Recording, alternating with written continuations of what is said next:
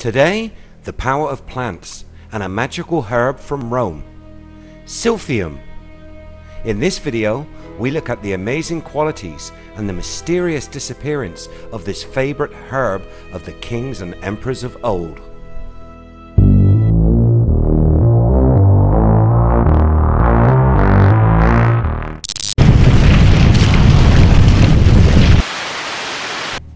Welcome to IF, videos to intrigue, fascinate and amuse.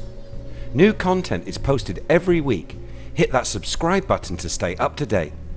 Many thanks to all the new subscribers. Please let me know what you think of the channel in the comments below. I will try to reply to each and every comment. We all know about magical qualities from some plants, from the amazing health benefits of marijuana and its enjoyable side effects, to the mind-expanding effects of the plants used to brew Ayahuasca. These plants and their active chemical compounds have allowed humanity to cure disease and expand the mind. Some have even put forward the idea that they are responsible for the development of our intelligence. The stoned ape theory claims that by ingesting such herbs we were gifted our high intellect. But it's not all trips to other dimensions and miracle cures and increasing brain ability. Many plants can provide a high, but at a terrible cost.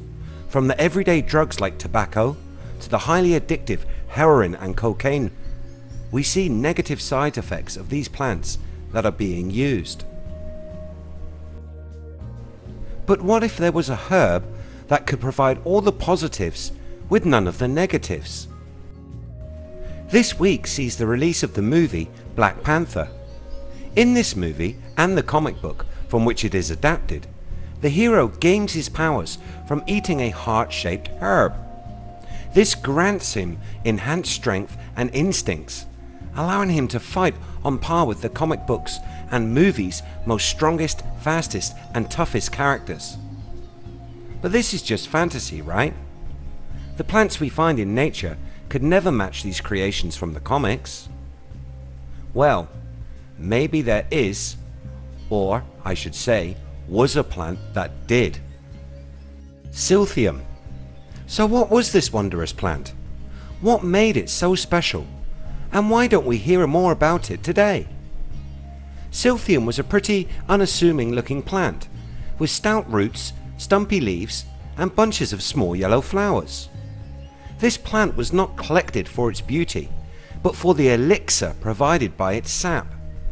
This sap was so delicious and useful, the plant eventually became worth its weight in gold. The people of the time had a list of uses as long as your arm for this herb.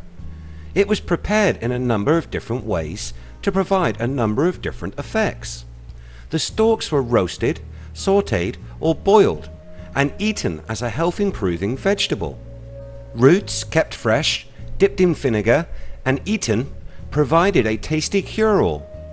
It was used as a preservative, and when it was fed to sheep it was said to make their flesh become amazingly delicious and tender. Silphium fed sheep were the ancient equivalent of today's Wagyu beef. Its sap was dried and grated over dishes, from brains to braised flamingo, a dish known as lesser, Roman haute cuisine. The uses didn't stop in the kitchen. Its delicate blooms provided a sweet perfume. It was also a panacea for numerous ailments, used to treat growths and even feral dog bites, and also an aphrodisiac.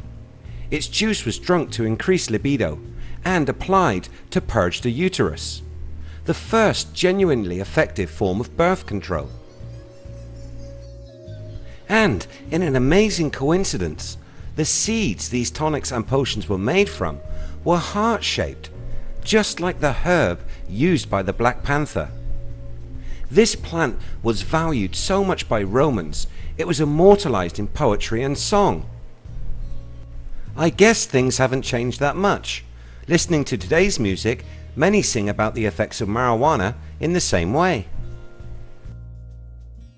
Silphium was such a valued commodity that for centuries kings and rulers held a monopoly on the plant. This monopoly led to the creation of great wealth surrounding this plant.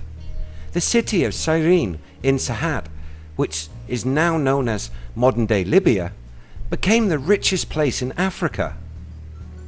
It was so important to the local economy, its image was added to the local currency. The demand for and trade in this herb saw people using it as a form of investment. It is said that the Roman Emperor Julius Caesar had a cache of £1,500 of this herb in his official treasury. So, surely something so valuable would be guarded, kept safe, ensuring a stable supply and a constant stream of revenue. Sadly, no. Silphium has vanished. It cannot be found anywhere in the region and has yet to be found anywhere else on the planet. The last piece of this fantastic herb was said to have been in the hands of Emperor Nero around the year 54 to 68 AD. Today, our knowledge of the plant comes from ancient text and images. People are divided, some thinking that this plant has been driven to extinction, while others believe only the knowledge of it to be lost, and that it could be hiding in plain sight as a Mediterranean weed. The problem is that this plant was only known to grow in a narrow region. Its entire range was thought to be only 125 miles by 35 miles. This scarcity saw the supply only lasting 100 years. One would think that, like most plants that are in demand, they should have used agriculture to farm and maintain a supply. But try as they might, neither the Greeks nor the Romans could work out how to farm it in captivity. Instead, Silphium could only be collected in the wild. This may have helped build the mythology that surrounded the plant, thought of as a gift from the gods, found in only one magical place. The herb was attacked from all sides, over-harvested and over-grazed, and through it all, it may also have been undermined by its own biology. The plant is thought to have been possibly a hybrid, and once it had hybridized, it stopped reproducing from seed, but spread asexually using its roots. When the Greeks tried to grow some from seed, it was a failure. This forced them to make strict rules on how much of the root could be harvested at any one time, which suggests that if enough was left in the ground, it would bounce back. But inevitably, the economics of supply and demand kicked in. As this plant's value increased, unscrupulous smugglers may have taken the whole lot, leaving the world sadly free from Silphium. We may never learn the truth about Silphium. Was it as potent as claimed? Did it do the things the people of the time said it could? But there is a lesson we can learn from its decline. The last survey of Cyrene showed that many of today's species are in rapid decline as the land is given over to desert from overgrazing. The Roman Empire may be long gone, but it seems we are repeating the same mistakes.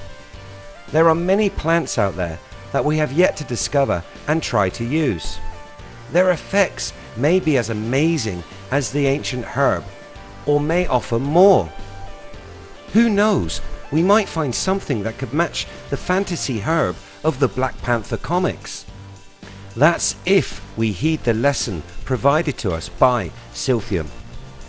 Do you believe that this plant could do what was claimed? Do you think there is a chance we will rediscover it? Do you think there are more magical plants out there for us to discover? Let me know your thoughts in the comments below.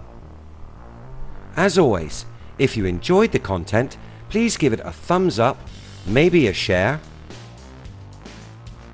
Find us across social media by searching We Are If. If you would like to see more, hit that red button to subscribe and ring that bell to receive a notification each and every time we post a new video. Thanks so much for watching. See you next time.